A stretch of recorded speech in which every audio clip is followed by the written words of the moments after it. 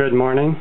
It's August 27th, 2013, and this is a video response to Dean Zook, who quite a while ago he posted a modification he made on an Eko 60 gasification boiler. I have an Eko Model 25 boiler. It's quite a bit smaller than what he has, but I thought what he did was a good idea, and I had thought about something similar, and what he did was kind of clever. So this is the boiler, and I have the front cover removed. There's the cover and the fan, and I'll show you this assembled here in just a little bit. Just a quick overview of what's going on in here. These are the primary air gates, which from the factory they're just held in place with a nut and a washer, and you make an adjustment and then you lock it down with the nut, and there's one on either side. These here are the secondary air tubes, and that blows air into the nozzle, the ceramic nozzle inside the combustion chamber. To make any adjustment to this, you had to shut the stove down, remove a cover, pull this inner fan off, make an adjustment, put it back together, and then see if it ran the way you wanted to. And it just didn't make sense to have it set up that way.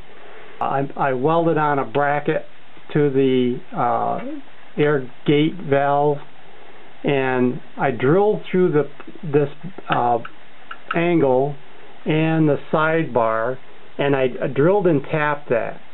It's a 1/4-20 tap, and what that allows me to do, as you can see here, as I turn that threaded rod, it changes the amount of air that's allowed to go into the primary side of the combustion chamber.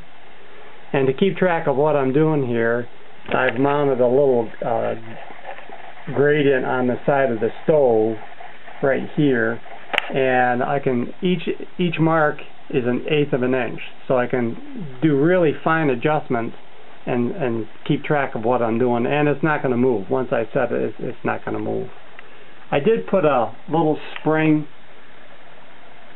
on top of the washer just to hold it in place. I use a little Loctite to make sure that nut doesn't back off.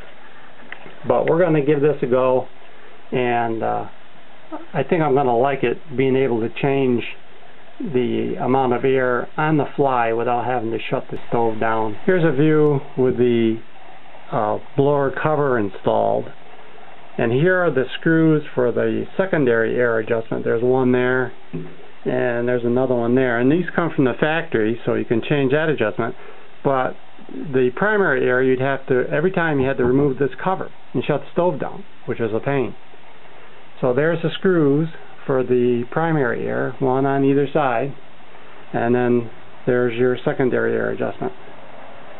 Should be a lot easier. And there's the shroud installed, and it's all back together. One last look at the adjustment screws. I guess if I was really clever, I'd bring those secondary screws on the outside also. Then we didn't have to remove this cover. But it's no big deal to remove this. You just pull it off, and just a couple clips hold it in place. But that's it.